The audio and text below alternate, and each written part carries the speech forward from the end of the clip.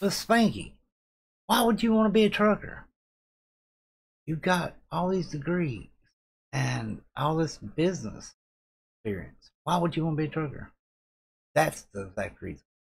I want to be a trucker. So stick around and I'll walk you through my journey into becoming a trucker. The night falls and the pestilence is stench through the air. Who will save you?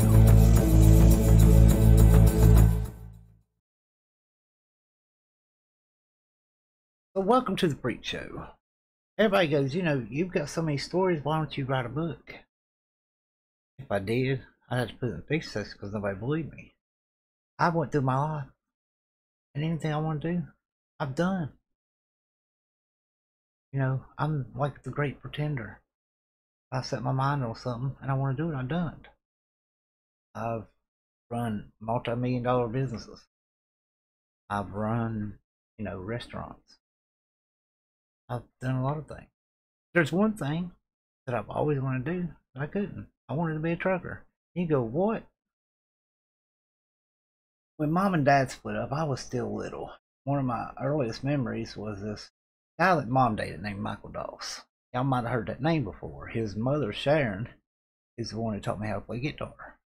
Taught me jazz in church. He also taught me a lot of bluegrass and a lot of other things. But anyway, it was his stepmom. But let's get back to Michael.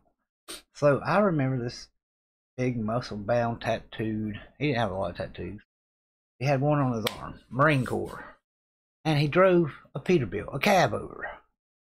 And I was little and, you remember weird things. But I remember him put me on his lap and let me drive the big cab over. Big Peterbilt. And ever since then I said, I'm gonna be a trucker when I grow up. I'm gonna drive me a big rig. Well, life happens. I had kids that were young and life kinda gets in the way, and I've been blessed in a lot of ways, had all my kids and they're all grown now, and I've run a multi-billion-dollar business. I've done a little bit of everything that I wanted to do, and I've knocked off almost everything on my bucket list. I kind of had to rebuild my bucket list. I sat down and I thought, after all this and cancer is gone, and what am I going to do? I want to go back to set my death. You realize, when you wake up after you face death, an imminent death, you could face death. People do it all the time. I did it all the time when I was in the Marine Corps. But whenever you face death and you've got that expiration date and you beat that, you wake up and the sun's so much warmer in the morning and life is so much more. It's just more. So you ask yourself, what do you want to do? And everybody's asking, what are you going to do when you go back to work? What are you going to do? Well, I've revamped and I want to have that Peterbilt. I want to drive that truck and live on the road and see the country. I want to make another great story that nobody's going to, I just want to live. And,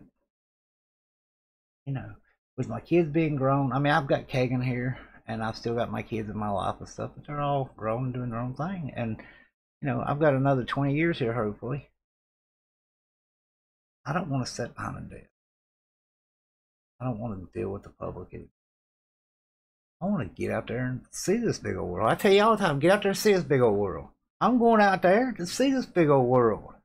So why would I want to be a trucker? It's dangerous. It's this, it's that. Everything we do is dangerous. Walk across the street and get hit by a bus.